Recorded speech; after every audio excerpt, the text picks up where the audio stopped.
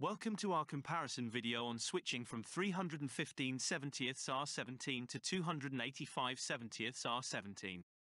Replacement tires have to be within 3% of the original tire's overall diameter. The diameter difference between these tire sizes is 4.8%, exceeding the acceptable 3% range. Therefore, the interchange is not recommended.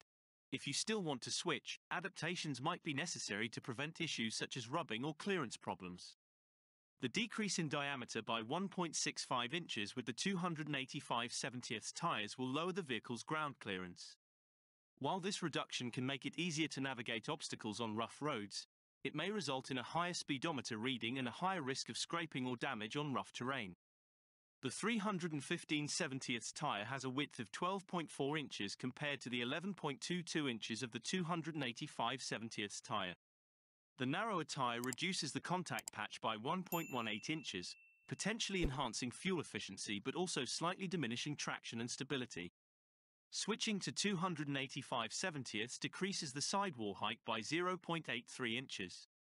While the smaller sidewall might improve handling and response on paved roads, it could result in a less comfortable ride on rough terrains due to reduced impact absorption.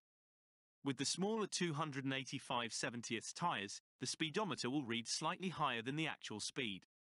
For example, at a speedometer reading of 20 miles per hour, the actual speed will be 19.04 miles per hour. Based on our observation, switching to 285/70ths R17 offers benefits like improved fuel efficiency and enhanced handling on paved roads.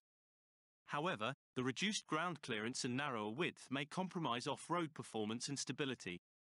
The change in speedometer accuracy is minor but should be noted.